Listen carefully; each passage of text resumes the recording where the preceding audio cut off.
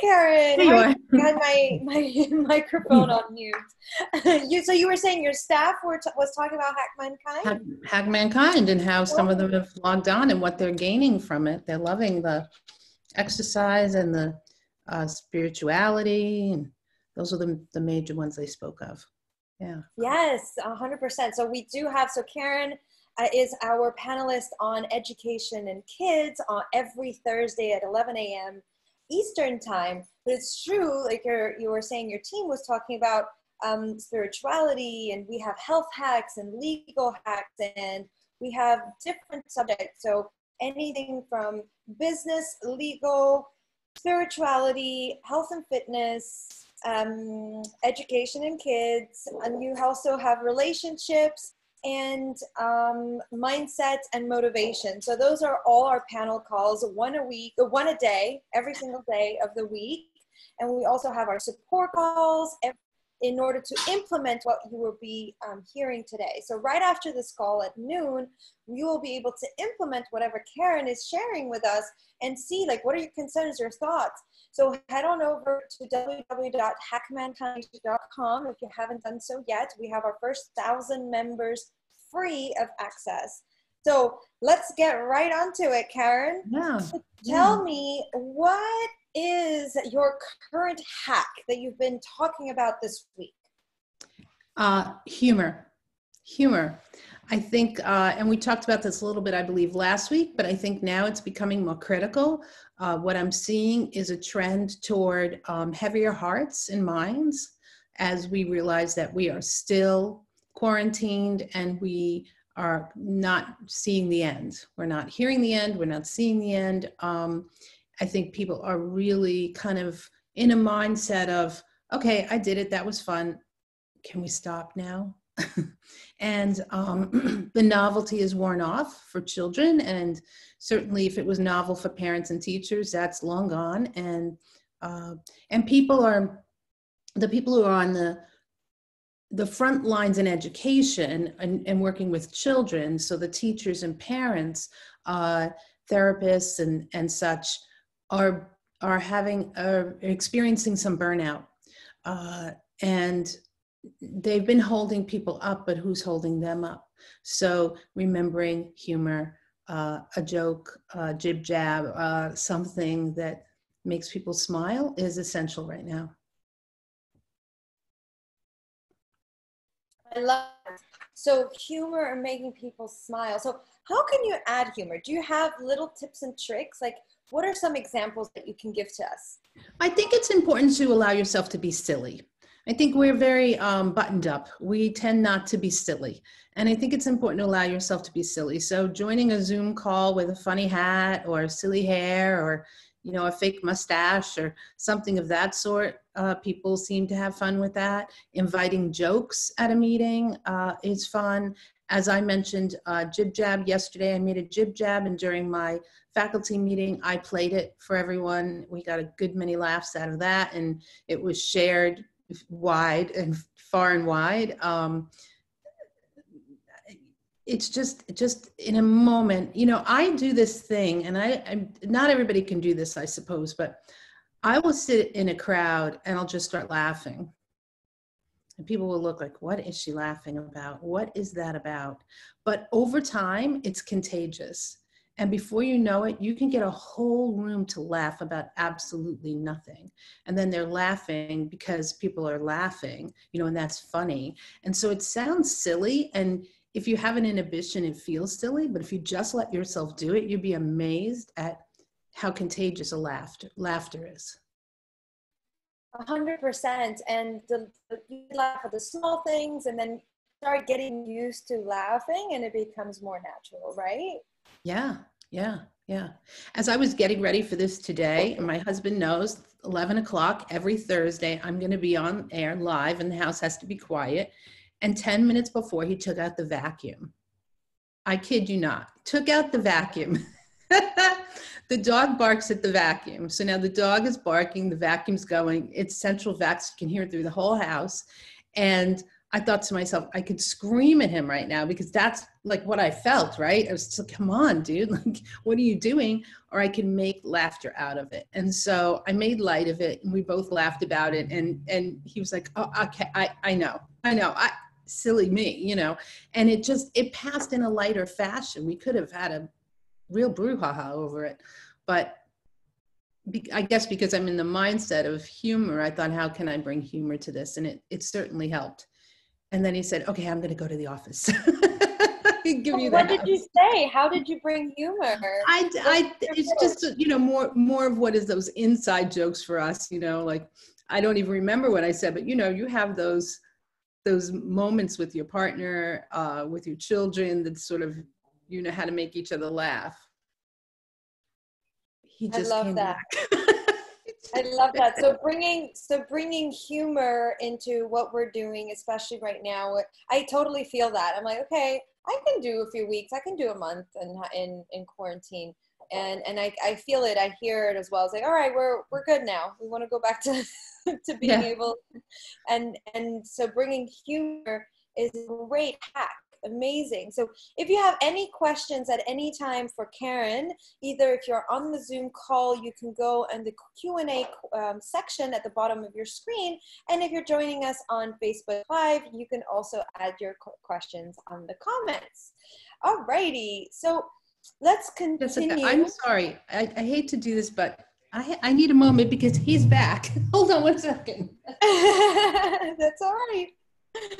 All right. So I'm assuming he's back means the dog is back or the vacuum is back on, which is definitely very humorous. So one of the things that Karen was sharing is bringing humor. If you're having a challenge on how to do it, if you join us on our next call at noon, we'll be able to brainstorm specifics in accordance to your situation. So welcome back, Karen. Well, I'll deliver a challenge on the angel call. Bring humor to it. Enter in with a joke, enter in with something silly, and see how that resonates. The angel calls are a great place to do that. What a wonderful place to share and be vulnerable. I love that. Yeah. And so this brings me, maybe you can help us with even linking to humor. One of the things that I heard, and one of the questions that I was asked to ask you on this call, is, so it kind of go like this. My daughter is 13 years old and she's at home. She has her schooling virtually, but the rest of the time, all she does is spend time on her phone. So I guess the equivalent would be video games, phone, TV, Netflix, all of that, glued to the screen, and does not want to participate doing puzzles or any other activity that, you know, a parent would consider a little better. What's your recommendation? First of all, it's asking the child what the child would consider. So we may have some notions. We may remember that our child used to enjoy making puzzles, used to enjoy painting with watercolors, remembering a time when you did collage with your child, or you read a good book with your child. So then we think we can recreate those moments. But remember that the child has grown, and maybe watercolors aren't exciting anymore. Maybe a puzzle isn't the thing to do. One of the things that I have found is working very well with teenagers is sharing movies.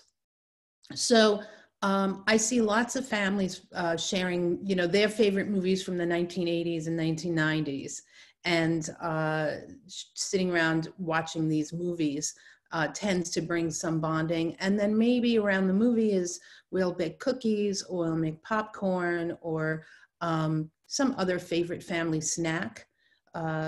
That seems to draw the kids out and allow them to make fun of you, because most of these movies are ridiculous, and they find it in that, no, you know, you liked that, I don't get it, or that's so silly, or but often it seems to be bonding people, young and old, together.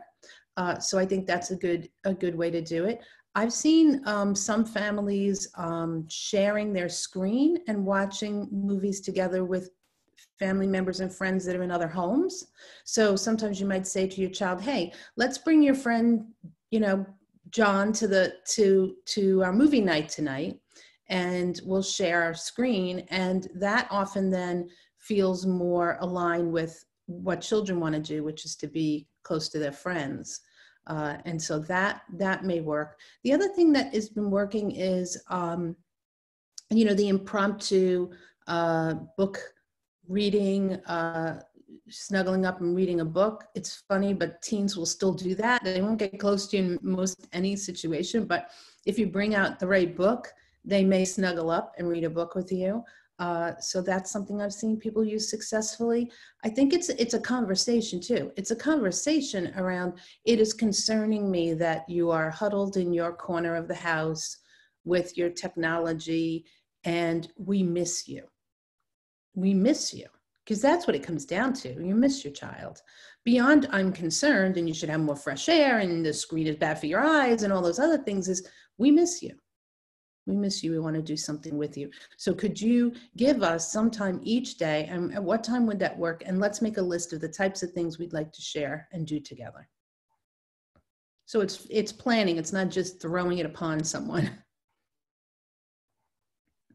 I love that. And I love your approach on one of the things that's reoccurring on our calls with you is that you utilize, and it's like an all-encompassing activity where we're all participating in the creativity of finding what we want to be doing. What are the creative ideas of finding, I wouldn't say solutions because it implies there's a problem, but you know what I mean. So that is an incredible thing to just keep highlighting, is just talk about it, be honest and vulnerable about it, and bring an element of fun to it. So it doesn't all need to be serious. I love that. So we have a couple. I love that you're using the word vulnerable, because in my mind, I think it's very important for the parent or the caregiver to be vulnerable. You know, the saying, I miss you, or I need you, or I'm feeling empty, and you help me, fill my tank. Can you please spend some time with me? I think then the child knows you're coming from an authentic place. 100%. Yeah. And sometimes it takes courage. It's not easy to go there. Yeah. Yeah. So it's a practice. Start with the small things and then build on top of that. Yes. Thank you so much, Karen. So we have a couple questions coming in, so I'll grab some of those. So we have Richard. Hi, Richard. The skillful educator makes sure they have the trust of the students before they bring it into the conversation. How do you build that trust? So I know you build trust by being, as I said, authentic and approaching children with integrity. It's important to be sure that you're being honest, that you're being sincere in your connections, and that you are wanting to know them. So one of the things that I've noticed as I'm checking into our live online classes is that our teachers know our children, in the sense that they're asking them questions about their pets, about their stuffed toys, about something they see in their room, about the space in which they're studying, about how they're feeling. How are you feeling? What are you doing? Is this a good day? Is this a hard day? How can we help? But before doing all of those things, to truly get those honest answers, you do have to build this degree of trust. And if you see children as powerful, resourceful, and competent, if you see them as people with rights now, then you will build trust with them, rather than to see them as something that is my keep, my responsibility, something to be protected and sheltered, and all the kinds of things that we more traditionally hear people say about children, is to see them as people in their own right. And to let them feel that. So it's all encompassing. So it's a whole child. It's heart, hands, mind, right? It's a whole child. So making sure that it isn't just the intellectual piece that you're diving into, but you're diving into the heart, you're diving into the spirit and mind. And when you do that, they will return with the same degree of interest and respect. And then you've got trust. I love that. And to build on that, we have a follow-up question, which is around humor, right? That your hack today. Humor only works only when there is a trust relationship between teacher and student. Can you use humor to build relationship, or do you need to have trust first? I think it depends on the child. And it depends to some degree on the individual. If you come in with humor, let's say you come in with, there's a difference between humor and sarcasm. Not everybody makes that differentiation. So if you come in with sarcasm, your style is to be sarcastic. 9 times out of 10, particularly with young adults, you will turn them off instantly. They don't get it. They don't feel like it's nice or kind or caring. So I would say when you're building trust, to set aside the sarcasm for when you have that trust and they get to know you and they understand sort of your rhythm and your ways of delivery. So initially it's to build trust, and you can build trust around humor because some children come from that place. You have to know that, right? So yes and no. Yes, you can use humor, but you have to know when, and you have to know how, and you have to be certain that it's not sarcasm. I love that distinction of sarcasm and humor. Can you give us an example? On the spot. Yeah, that's a tough one because sarcasm doesn't come to me naturally.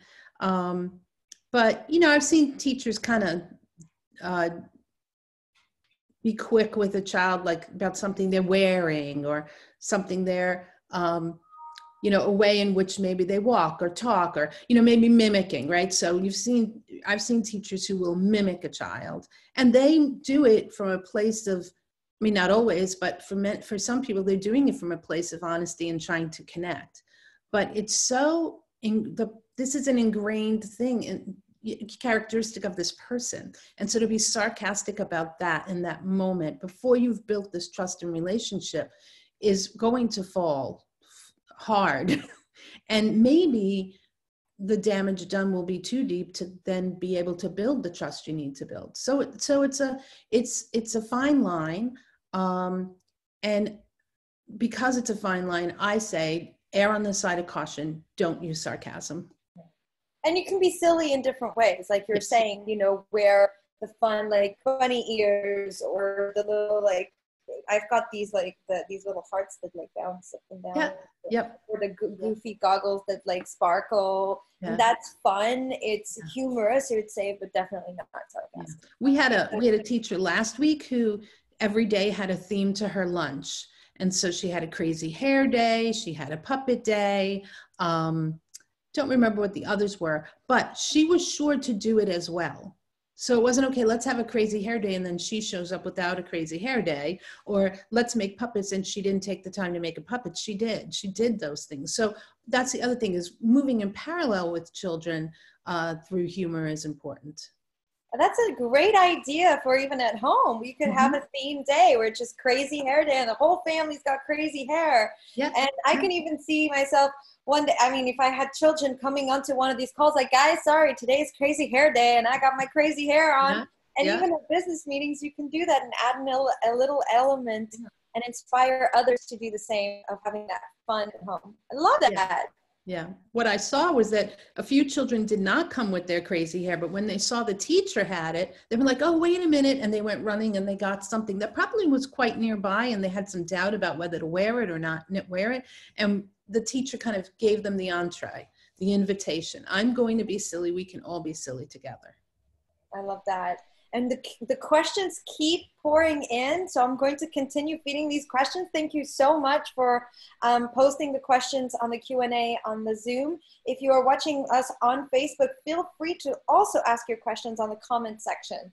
So also on the educator side, Karen, educators get consumed with curriculum, policy, procedures, etc. How can you build a professional development opportunity for teachers so that they can build their skill with humor? I think, well, it just has to be a theme like any other professional development theme. So, so education with humor, education, you know, for me, it would be more like a holistic education that incorporates humor, something of that sort. And I clearly believe, I mean, there's science behind it, so you can study the science behind it, because oftentimes teachers are questioned, you know, why are you doing what you're doing? It's not in the regulations, it's not in the policy, it's not in the standards. Why are you doing it? So I think bolstering teachers with the underlying research and content is important. So in a professional development program around using humor in the classroom, I would be sure to have that. I'd be sure to have different perspectives from different speakers, because the way I may approach humor will be different than the way you might approach humor. Neither one is wrong necessarily, just different. And so it helps the teachers to see a variety of ways in which it can be done. Building in the repartee, so how you exchange ideas with children, in particular, in this case, humor, but any ideas. So if you were to discuss that and you were to address that, then that could carry over into all of your teaching methodology. You know, for some people, it's just smiling and be lighthearted and ready to walk into that room and be present and decide how you want to be present before you walk into the room. You know, it's interesting, and somehow this connects to me. So if anybody's been watching Ed Lay does this piece where he addresses the lymphatic system, and he has you do some tapping through your body and then bouncing. And I've been using this when I feel heavy. And so for me, it lightens the load. And then I feel like I can be more myself, the authentic person I want to be. And so as a hack, that was a great hack for me. But what it leads me to say is there are times when you don't feel like you want to be funny. You don't feel funny. You don't feel humorous. You don't feel those things that you need to feel to come to walk into that classroom, or to walk into the house from work, or to walk out of your bedroom from you know, a night's sleep. You just don't feel it. And I think you have to find what is right for you to lighten the load so that you can feel it. And I think the other thing is that if you can't lighten the load, then it's a matter of figuring out who within your circle can help you, because that may be a day that you need some help. Yes, calling a friend, putting some music on, Yeah. or using Ed's tricks. I'm so glad you brought Ed up. So Ed is our fitness and health panel expert, who not only does our panel calls on Tuesdays, he also does every single day during the week at 7:30 a.m. a fitness hack. And usually it is, like you were saying, Karen, like the lymphatic system, pressure points in our body. It's incredible. Like we do a couple things and I become more flexible all of a sudden. It's just, and with a lot of knowledge and background. And so it does impact all other areas of our life. 100%. Yeah. Thank you so much for sharing that. And then while you were talking, Karen, I've had a thought. I was talking yesterday to some family back home in Portugal, and my cousin, it was her birthday yesterday. Happy birthday, Victoria, if you're watching. And my aunt was telling me that since early in the morning, like 8:30 a.m., they've got classes online, and she had just finished. It was like 6 p.m. And it was really intense. And certain things, the parents feel like, wow, it's like it's a lot. And then the child my cousin, tired, and so I guess my question is, how do they communicate that to the teachers respectfully, but also say, you know, like, you guys need to take it easy, or give them stuff, because a lot of the work that they're doing now, the parents also need to be doing, so that they do well. Like they're learning how to do PowerPoint, and a lot of their homework is all in PowerPoint. And her dad was just like, oh yeah, half of the time I have to finish it. Yeah. And that's just all the other parents, because otherwise she looks like she didn't do a good job, and then all the kids did. So what's your advice in talking to teachers and expressing this in a respectful manner? Because I do feel, at least back home in Portugal, it's very set in the way. It's like, this is how it is. and these are the rules. So how do you talk to right. parents? So first of all, I think it's what we all need to realize, and we use the term stakeholders. So who are the stakeholders in your child's education, right? It's the child, it's the parent, it's the teacher, it's the principal, the vice principal, the superintendent, the director of student services. There's a lot of people who are part of the group, the stakeholders, as we like to say in education. And helping, I think the first way to do it is to try and help your child to communicate how he or she is feeling.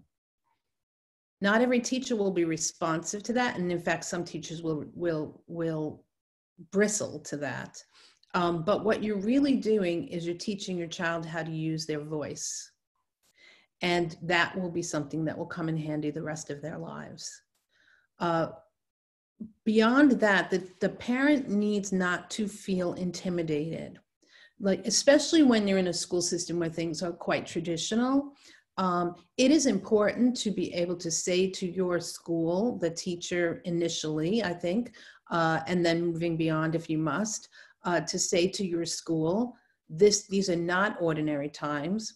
These are not typical circumstances. There's so much more at play here in terms of what we know in our home, what we can access in our home, what we as parents have as responsibility, the number of children we're teaching in our home, right? So often there's multiple siblings at different grades doing different things. Maybe you're sharing equipment, maybe you're, who knows, maybe your Wi-Fi doesn't handle all of you being on at the same time. Maybe your data plan doesn't allow for you to bring in all the JPEGs and all the PDFs. There's so many facets here.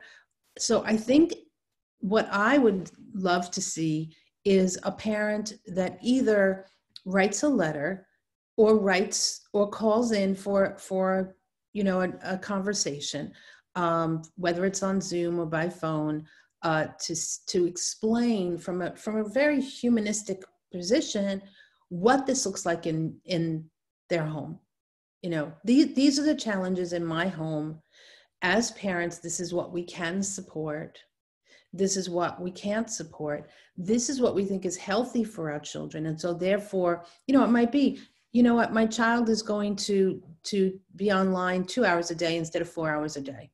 So what are the 2 most important hours that my child has to be online? So then it has the inference of teamwork. Rather than coming at the teacher with this is wrong and this is wrong and this is wrong and this is wrong and you better change it, it's here's what my struggles are. I imagine you also have struggles. How can we make this work for both of us? But most importantly, for the child. Because the long-term effect of this, period of life, this historical moment, is vitally important. Children are either going to come out stronger or they're going to come out with more sort of pieces missing, might you say. And how we as adults orchestrate the world around them is vitally important. And I think then if you've done and you've taken the steps that you need to take and you haven't gotten the attention you need and you haven't gotten the changes that you need, you just have to have the courage to make them. You make them. And you just say to the school system, this was what worked for me, for my family, for my child's health, overall health, and for our family's overall health. They are now in, as I have said in these calls before, they are now in my school, in my classroom. I am the teacher and I am making decisions because I'm there every day. 100%. And I thank you so much for that. And I'll definitely relay if they're not on live on Facebook. She usually is though. So I'll relay it to my aunt. And the thing that you mentioned is that these are not usual times. And you talk about this historical time. What do you think as parents that we should be focusing on that is most important right now? Family connections, heart, head, mind, spirit. That's the most important thing right now. Children are learning. I'm on a call every morning at 7:30 in the morning with educators who are really thoughtful, fabulous people.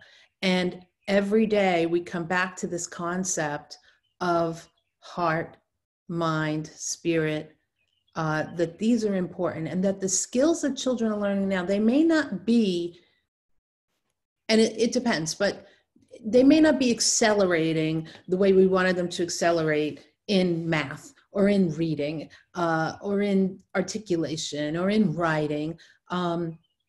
But they are accelerating in different ways. We're asking them to draw on skills that maybe are not measurable. Again, the kinds of skills that are referred to as soft skills, rigor and endurance and stamina and empathy and innovation and drive. I mean, I can go on, the list could go on and on and on and on, right? Problem solving, critical thinking, collaboration.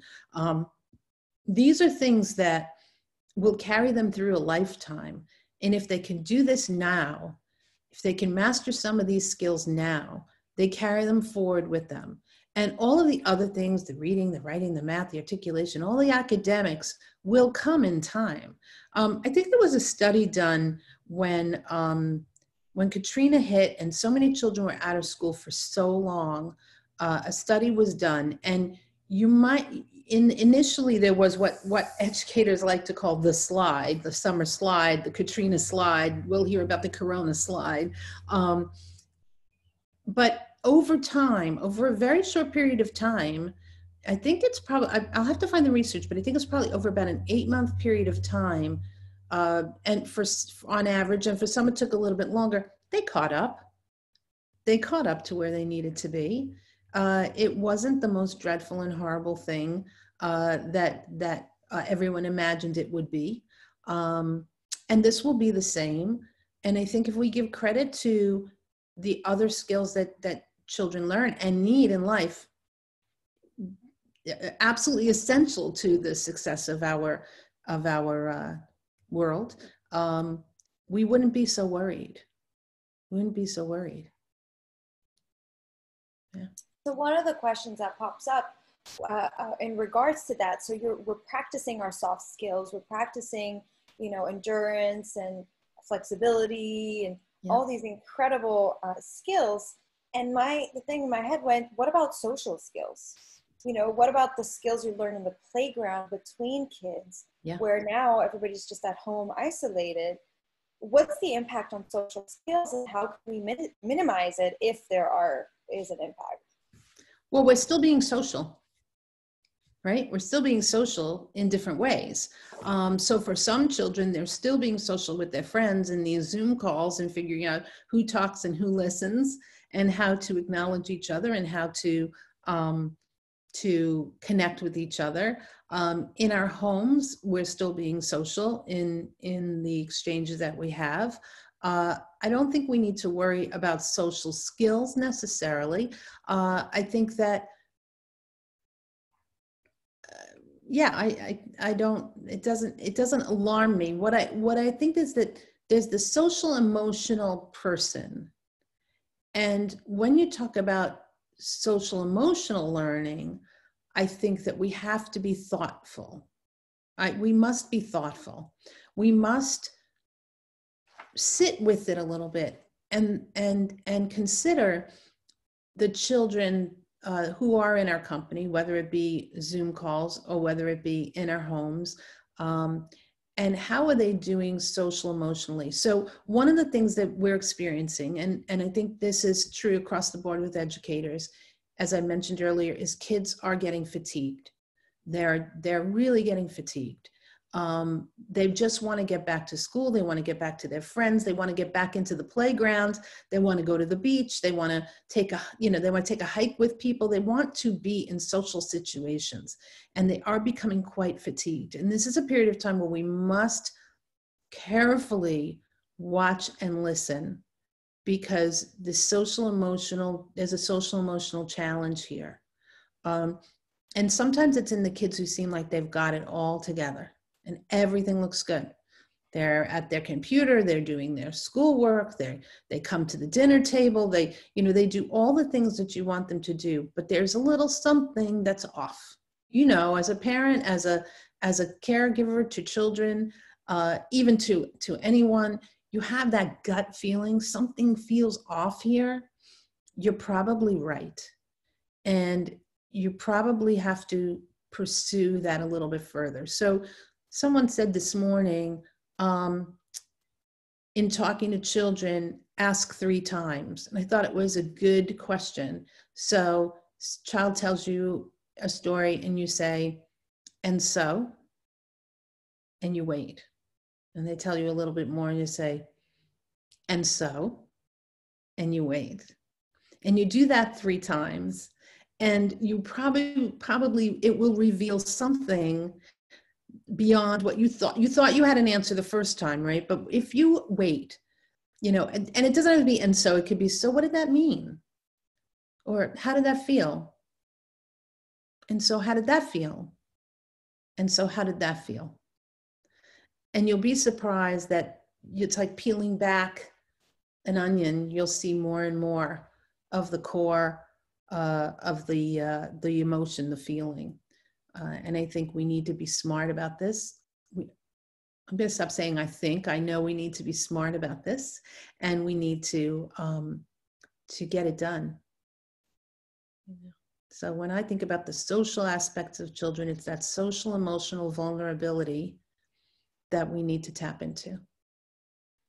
And then I love the analogy of pulling back the onions, and that hack of asking 3 times. Yeah. And it kind of ties into something you had said on one of our previous calls, is sometimes we assume what they mean, and we just go off on like an answer and blah, blah, blah, an explanation, when really it's something very simple and small, and you don't need to go there. You don't need to go to that depth. Yeah. Can you remind us a little about that? With your teens, you'll say, tell me more, or I don't understand. So the teen will tell you, so you go, I don't understand, like, oh, forget it. You're just never going to understand, right? So what if instead of saying, I don't understand, you'd say, tell me more? How would that land? It might land in a better way. Tell me more. Now I'm saying I'm interested instead of I don't understand, which sounds like they've done something wrong because they haven't told you in a way that you can understand. I absolutely love that hack. Tell me more. I did that all the time. I even still do with my mom, and I'm not even a teen. Like, yeah. I don't have time to explain type of thing. Like, I just did it, right? And but if she goes, tell me more, I'm like, okay. Yeah. 100%. 100%. Right. I love that. She's showing interest in you and in your story. Tell me more. Life is storytelling. It is storytelling. So tell me your story, and tell me more, and tell me more. Amazing. Oh, incredible. I keep taking notes. I have a whole page full of notes. And I see the time's passing by, and we have another question. Thank you so much for posting these questions. And if you have any questions after our call and you're listening to this as a recording, please feel free to post your questions in the comments below, and we will have a look at them for our next call next week. So we're always here to support you, and make sure to tune in every week, Thursday at 11 a.m. Eastern time, to be here with Karen and have her answer all your questions and support you with everything related to childcare education. So another question is, so your school is progressive and truly child-centered and learner-centered. How has this philosophy made it easier for you to transition into this new remote learning paradigm? Yes, we were ready. We were ready. Paradigm. Yes, we were ready. In the sense that we are child-centered. We are driven by children's interests. We know our children. We know our families. So when we transitioned, there wasn't a now I've got to get to know you necessarily. It was, okay, I know you, And our curriculum also is very fluid. So our curriculum is on a continuum until we're done with that subject. And everything that we're teaching, as I mentioned earlier, the reading, writing, the mathematics, the articulation, all of those things that we're teaching, social studies, art and music, and we were able to continue. It was as if we moved the school, not that we closed the school. The children in our school are well connected. We in our rooms, we do a lot of work around getting to know each other. So and outside of our rooms, we get to know each other. So we have whole school community meetings. We have high schoolers who go down into the preschool and toddler room and play with the children. All of our children are out in the yard at recess and they interact with each other. Everybody knows everybody's name. And some of their stories. Certainly. We'll take walks in the woods together. We'll climb. We hike the Appalachian Trail every year as a whole school. So there are things that we do that bring us together to know each other. So we know our students. And as we transitioned, it was just happy to see, it was happy to see each other. So we closed, I believe, on the 13th of March. And we opened 4 days later online. So it took us very little time. This is the other aspect. First of all, we're fortunate. All of our children have their own iPad, so those were taken home.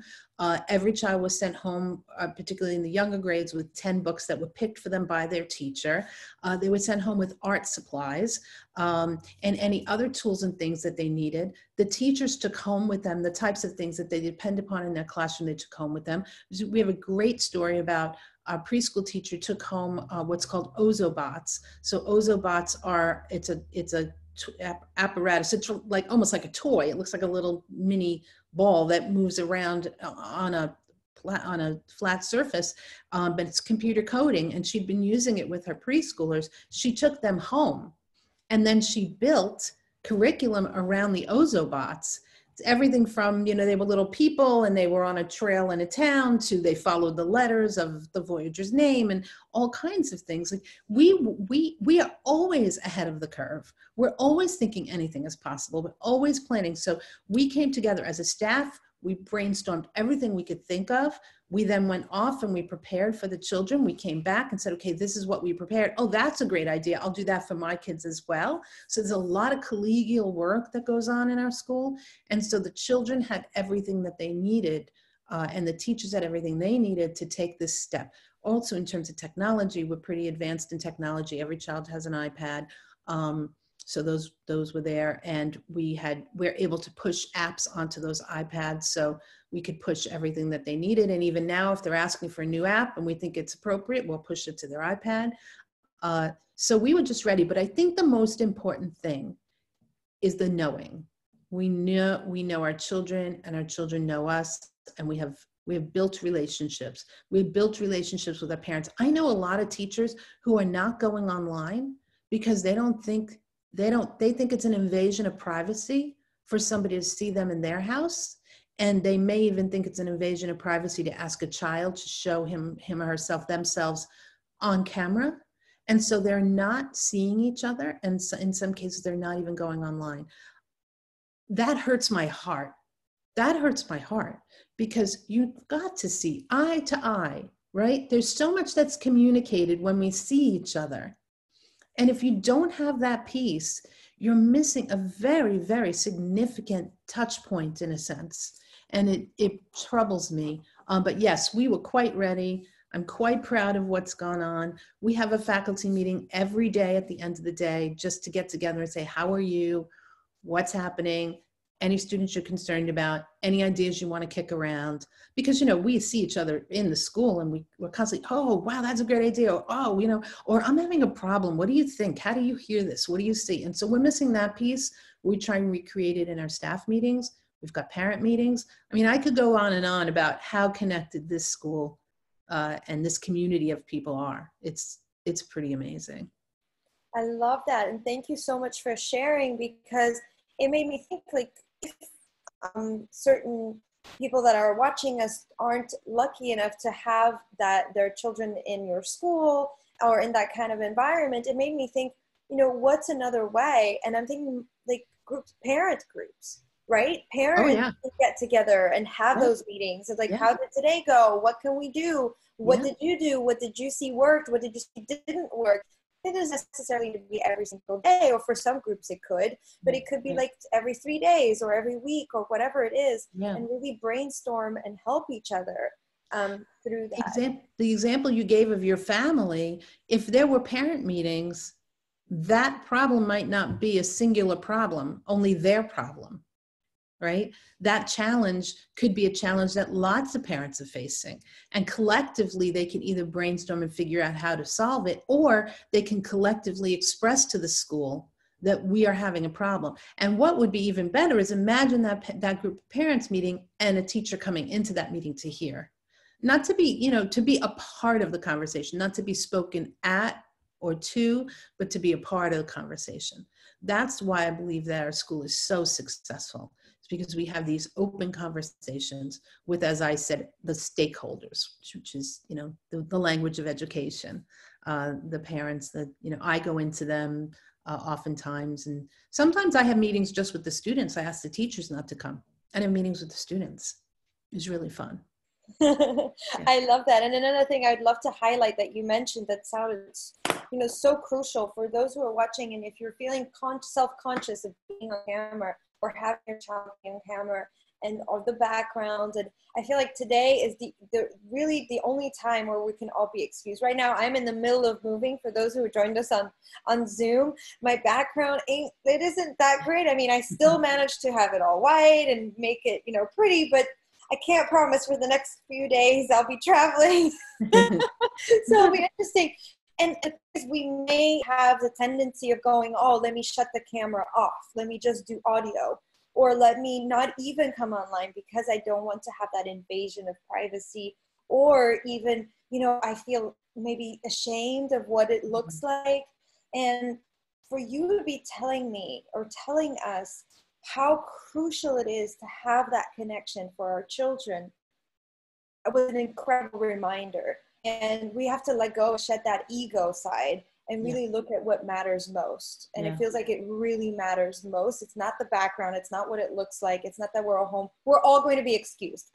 Nobody's going to be judging what we look like. Even I'm in New York City. I watch the news sometimes, and you have the journalists there at home. Poor lighting, poor background. No one cares. So, here's a little hack, right? You can go to your stop where it says stop video, and there's a little arrow, and you can choose a virtual background. So I can do this. Oh, look at you. So if somebody's feeling self-conscious about their background, this is a way that you can solve that problem. I love that. Yes. Oh my goodness. I'm going to be up in space. I feel playful today. There you go. So I think it's good to remember. Children love these because when you move, and it doesn't work with all of them as well. Here, I'll show you. This is what was happening yesterday with one of our students. So he chose a background and he chose this background. And when you move in this background, he was disappearing. I don't know how it was working, but he was disappearing. So you'd see just his belly, or his head would be gone, or his whole body would be gone. And we were having a good old time with that. So if you feel self-conscious, it's here for you to, and then you can just go back and you can just say none. And there you go. You're back to your environment. So there's another little hack. I love that. How playful. Choose virtual background, none. There we go. So that's a nice little hack right there and then. Thank you so much, Karen. I've had such fun with you today. Lots of hacks and insights. Always, an incredible call that we have with you. So much value. Thank you so much for what you're doing. Sure. Thank you for all the teachers out there listening to us. Part of Hack Mankind's mission is to support everybody, but also our first-time responders and frontline responders. So we have made a commitment to have free access to all teachers, so teachers, EMTs, nurses, doctors, firefighters, and police officers. You will have lifetime free access at any point to hackmankind.com. So head on over there. That's our little piece of saying thank you for what you're doing. I'm very grateful. super grateful for being here with you, Karen. Any final thoughts before we wrap up? I appreciate having everyone here. The more questions, the merrier. So please keep bringing them. And if it's lunchtime for you or breakfast time for you or just time to relax, I really suggest that you go to the angel calls. They are, you're in the company of some really thoughtful people, and you get to share and brainstorm. And so go on over to the angel call. I don't know, can you put the link here for people? We can put the link here. That's a great idea. So I'll pull up the links right now. And our angel calls are our support calls. Every day at noon, we have our support calls where you can implement our hack of the day, implement what is being spoken about during our panel calls, or even just come in and share, do you have any frustration at the moment? Is there something that you'd like to discuss and chat about? It really, you can really, I'm sorry, I'm just multitasking here and grabbing the link. So I'm giving you the link here. I'm also noticing that there's a question that we didn't answer, and I'd love the opportunity to answer it if people have the patience for one more thought. I am working on an initiative in New Jersey to be sure that every student has Wi-Fi and technology to access education. There's a statistic, 40% of students in New Jersey are not accessing an education. And in many of those cases, and in the majority of those cases, it's because they don't have what they need. They don't have access to internet, and they don't have access to technology. And some people have asked me, why would you do that? You have a nonprofit school, your focus should be there, you should be raising money for your school, and they're probably right. But for me, what drives me is giving a meaningful education to all children everywhere.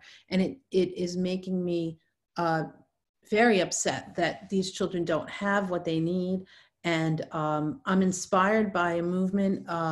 Crossroads Education in Indianapolis has done this, and they're doing it with a great deal of success. And so I use them as my model. And in fact, after this call, unfortunately, I won't be on the angel call because I am talking to somebody who will hopefully help me make this happen. But what I think needs to be understood is that beyond being an educator, I am a global person who sees the world as a place where every individual has the human rights, and one of them being the right to a meaningful education, not just an education, a meaningful education, an education that improves their life. And so I'm moved to do this. So if anybody wants to know more, if anybody wants to join me, if anybody has access to something that might help me get this done, please let me know. And I would encourage you to do it in your communities. Do it in your communities. There are too many children who are disconnected. And so how can we reach you if we would like to discuss that with you? Yeah, so I am director at voyagerscommunityschool.org. That's the school. You can find our website, voyagerscommunityschool.org, and you can reach me there. I do have a link tree, so if you go to link tree and just put in Karen Giuffre, you'll find all the ways in which you can reach me. So please do, and please do walk through this world thinking about how you can make things meaningful and better for children.